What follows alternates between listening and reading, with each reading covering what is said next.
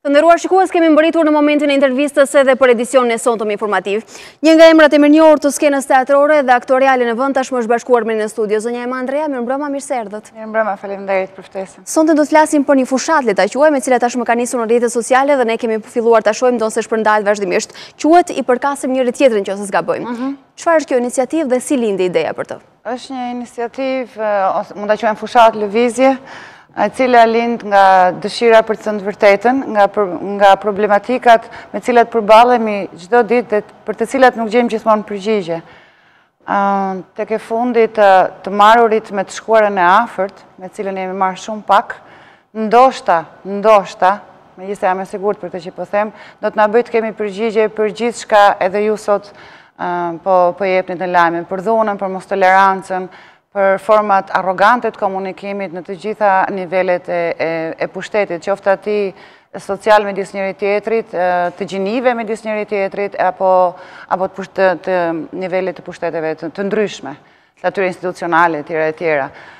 Kjo në është ju, kërkimit vërtetës, dëshira për të patur dhe ne një zë në kapitull për dënë kontributin ton për një të shkuar të afërt, për të cilën është folur shumë pak, për jetë të tëra të djegura, të shkatruara në formë absurde vetëm për një demagogji apo një formë absurde të zgjedhurit, të bërit edhe të tjetuarit. Është një fushatë e cila nuk është vetëm në rrjetet sociale, por e kam mbështetur edhe televizioni juaj edhe radio televizioni shqiptar i cili na ka suportuar mjaft, ashtu edhe Vision Plus, kështu që besoj se kush e ka ndjeshmërinë është pjesë e kësaj fushate, kësaj nisme, apo në një formë reflektimi qoftë edhe ndryshe, besoj se do të mund të jetë pjesë e kësaj fushate që sapo ka nisur.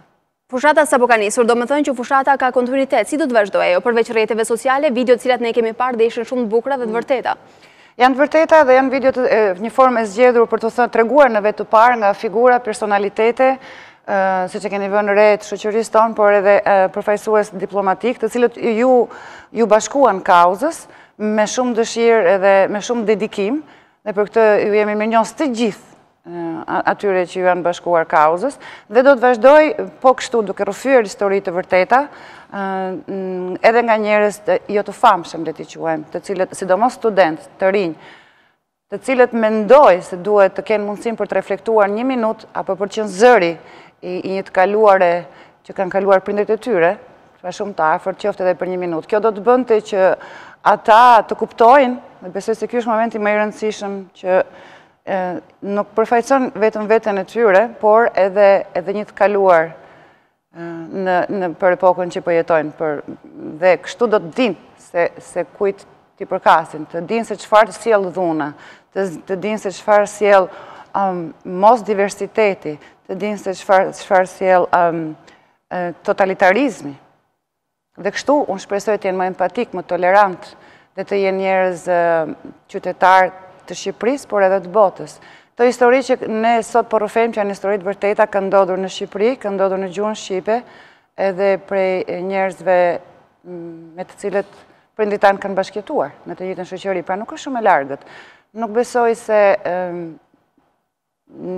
se nuk duhet folur për këtë gjë. Ne gjetëm këtë formë, natyrisht shumë institucionet varura dhe të pavarura, pra shtetërore ose të pavarura, kanë vite që e bëjnë këtë gjë, që dokumentojnë të vërtetën, ne po japim kontributin ton në këtë formë.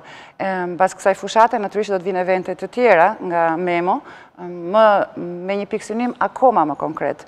Nuk duhet më vetëm folur, edhe pse është folur shumë pak dhe në mënyrë spontane, por duhet reflektuar deri në fund se çfarë ka qenë kjo periudhë dhe po përsëris veten, dhe ndoshta do kuptojmë pse kemi këto mungesa minimalisht komunikimi në këtë krizë komunikimi në shoqërinë tonë, apo bashkëjetojmë me arrogancën, apo relativizojmë të keqen, e quajmë normale tani më.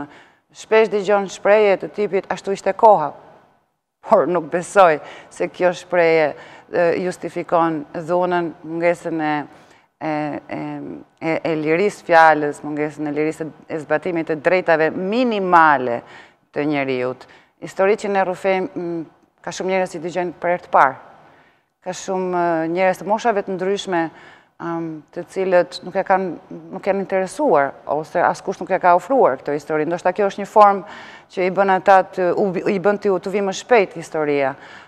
Dhe për këtë më vjen shumë keq se nuk më duket e drejtë dhe normale që një brezni e tërë të mos di realisht se çfarë ka ndodhur jo më larg se 25 vjet më parë. Pra, bëhet fjalë për 25 vjet më parë, sepse e pam që në të gjitha videomesazhet transmetuara bazuar në histori të vërtetë ishte mbi shkrimi i cili shoqëronte. Të periudhes së diktatorit, po të diktaturës në Shqipëri. Ajo veçanti e këtyre videove ishin dhe personazhet e përzgjedhura.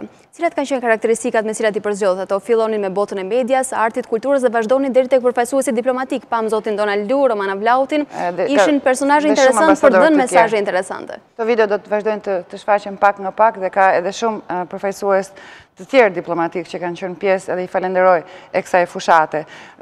Personalitetet, më saktë janë zgjedhur personalitetet të cilat ne besojmë e parë që vinë nga fushat ndryshme, por ne besojmë që janë personat të cilat njerëzit i besojnë për integritetin e tyre.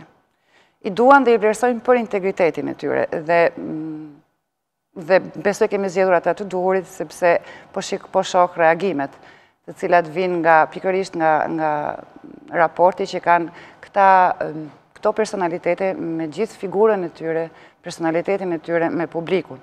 Natyrisht do të ketë personalitete të tjerë, do të ketë dhe njerëz jo të famshëm, le të themi, sepse pikërisht këto figura, kjo gjetje e këtyre figurave ka bërë që shumë njerëz të frymëzohen dhe të kenë dëshirë të jenë pjesë e kësaj fushate, ose të paktën të jenë për 1 minutë të jetës së tyre, të jenë pjesë e një historie të gjatë, një kalvari të gjatë, vuajtjesh, mundimesh, të historisë të një jetë të njeriut, por tek e fundit me 1 minutë nga jeta jote ti bësh pjesë e historisë të kaluar. I jep zë, më saktë, sepse pjesë nuk është gjitha që thjesht të bësh.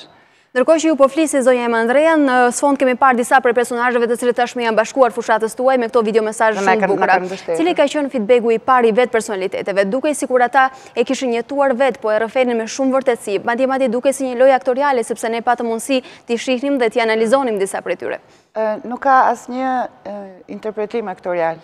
Të gjithë pa përjashtim, jo vetëm që e kanë mbështetur, por e kanë quar më tutje zërin e tyre. Edhe sot që flasim, vazhdojnë të jenë mbështetës në të gjitha ato që një fushat, në gjitha elementet dhe detajet që një fushat ka nevojë të jetë. Dhe besoj se kjo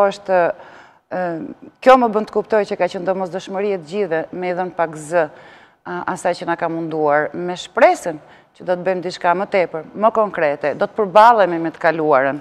Besoj se ka qenë një thirrje e përbashkët, nuk besoj se asgjë nuk ndodh rastësisht. Besoj se kjo ide erdhi pikërisht për kësaj dëshire të përbashkët, në cilën u gjendëm në 1 minutë të caktuar. Nuk ka pasur interpretim, është zgjedhur rrëfimi i historisë, por janë histori të tilla nëse e keni dëgjuar, të cilat nuk të lënë dot pa u përfshirë në të gati sa historinë e vërtetë të gjithë kanë dashur ta lexojnë, sepse janë aq thellësisht dramatike, se që të duket se kjo gjë o ka ndodhur shekuj më parë, ose si përket këtij vendi, por në fakt janë histori të vërteta të nënave, të fëmijëve, të familjeve, të meshkujve, të keqtrajtimit absurd, jo njerëzor, që u ka ndodhur këtyre njerëzve. Dhe unë e kam ndjerë për detyrë që t'isha pjesë e kësaj nisme, edhe të punoj çdo ditë, edhe të ta shtyj përpara këtë nisëm, se nuk e di. Nëse do të përballemi me të kaluarën, besoj se do ta thosha me krenari, jam krenare që jam shqiptare, por vetëm pasi ta kem kalu këtë fazë. Unë personalisht. Një sfidë, një mision për të kryer, kështu e keni parë këtë fushat? Besoj është një mision, i ka ardhur koha. Prej shumë vitesh nuk është folur për atë periudhë, arsye disa i dinë, disa i marrin me mend, nuk është folur fort. Të rinjt pothuajse nuk e njohin, unë kam dëgjuar shprehje të rinj që thonë edhe ashtu ishte koha, se kjo që do të thotë relativizon të keqen, por edhe në atë periudhë njerëzit ishin të lumtur, që do të thotë njerëzit nuk duan të flasin. Në sistemin familjar apo edukativ, e tjera. Dhe 4 tavolina të rrumbullakta me të cilat, tek të cilat flitet, nuk besoj se mjaftojnë, duhen aksione konkrete. Besoj duhen aksione konkrete për të ngjallur këtë kujtesë, për ta materializuar këtë kujtesë kolektive dhe të nxjerrim mësime për kësaj kujtese dhe për kësaj historie shumë të afërt. Më shumë të shtyhet koha, më pak të flasim, aq më shumë mjetet e harresës do të bëjmë punën e tyre dhe besoj se kjo është një fatkeqësi për një kombë dhe për një shoqëri. Ndoshta të rinjt vërtet nuk e njohin, por a besoni se ju mungon kurioziteti për të mësuar më shumë për atë interval? Këtë përgjigje nuk di ta... Ndoshta kur zbrisin në terren për t'i takuar, për të folur, për të komunikuar me ta, ashtu siç e keni parashikuar. Kam eksperiencë në këtë fazë me të rinj, qoftë edhe në fakultet, por qoftë edhe nga të rinj që duan të marrin pjesë në këtë fushat, nuk janë të gjithë të painteresuar. Janë të interesuar, duan të dinë më tepër, qoftë edhe për të studiuar një periudhë historike. Pra motivet janë gjithmonë të ndryshme, por nuk është se të rinjt nuk janë të interesuar. Kam përshtypjen që nuk është hapur një derë për të ngjallur interesin e tyre, një derë me mjetet që ata duan, një derë ashtu siç ata do donin të shihnin. Të rinjt janë kurioz, të rinjt do donin të dinin, të rinjt janë sfidantë, sfidojnë veten, merren me historinë, merren me arkeologjinë. Nuk janë kaq indiferent, ndoshta duke I futur në kallëp e indiferentizmi ose të pa interesuari, I kemi kategorizuar të rinjt vetëm në ata njerëz që marrin jetën thjesht. Besoj se ky është një shembull I gabuar që dikush e ka dhënë, edhe nuk është kjo rinia shqiptare, unë që përballem për ditë nuk është kjo rinia shqiptare. Ndoshta ky projekti juaj mund t'ju japi një mundësi dhe një leksion njëkohësisht.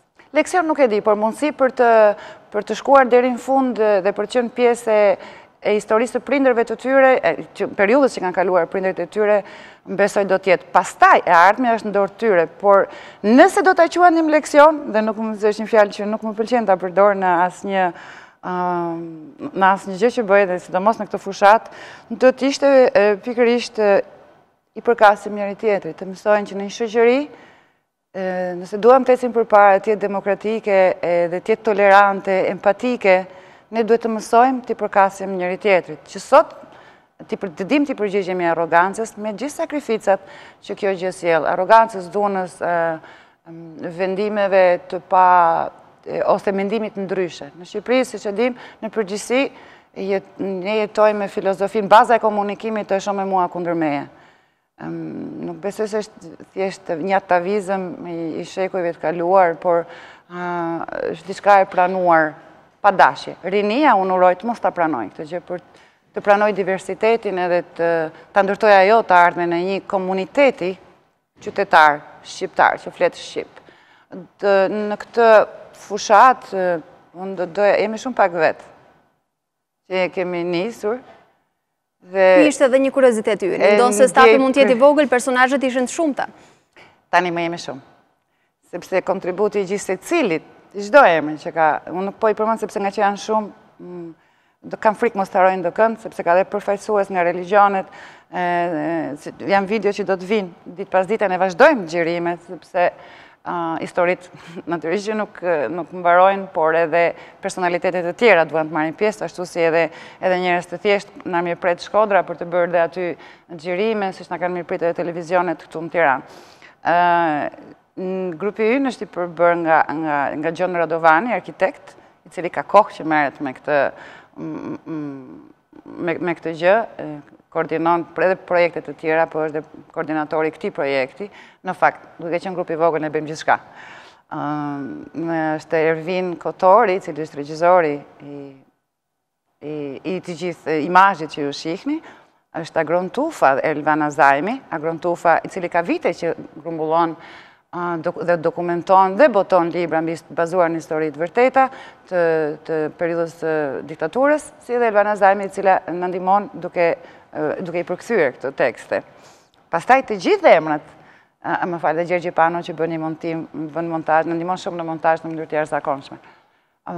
Pastaj të gjithë personazhet që ju keni parë janë një kontribut I jashtëzakonshëm për kauzën, një ndihmë e jashtëzakonshme, jo për ne. Ky projekt si përket këtyre emrave që unë thash. Ky projekt ju përket të gjithëve, jo për qenë delirante, por sepse të gjithë duhet të bëjmë të paktën ato figura që ja kanë dalë të dikushin, e kanë për detyrë, mendoj, të bëjnë diçka për problemet sociale, që sot, kur shikojmë në lajme që një mashkull vret një femër dhe thot, I kërkoj falje vetëm fëmijëve, të kuptojmë se deri ku është caku, edhe pse mbërrim deri këtu, në këto akte ekstreme, me cilat përballemi fatkeqësisht çdo ditë. Zoja Andrea, suksese në fushatën tuaj dhe faleminderit që ishte me ne sonte. Falenderoj ju shumë për interes.